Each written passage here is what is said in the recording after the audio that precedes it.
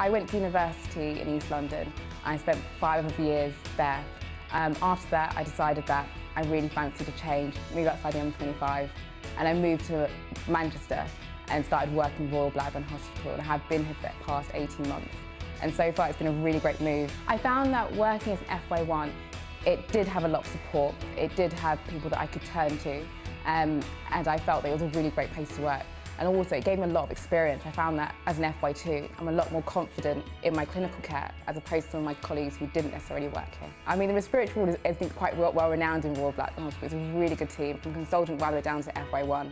The teamwork is really good. We know our designated roles, we work well with each other, and we have the support from registrars all the way up to consultants when we're concerned about patients.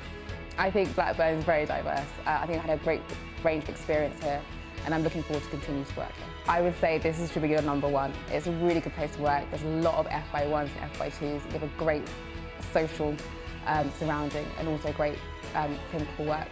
From my perspective, I think it's a really great place to work. I found that I've become more confident and more effective in terms of my clinical care. I think as an FY1 moving here without knowing anyone, I think I've really thrived, and I think other people would probably do the same.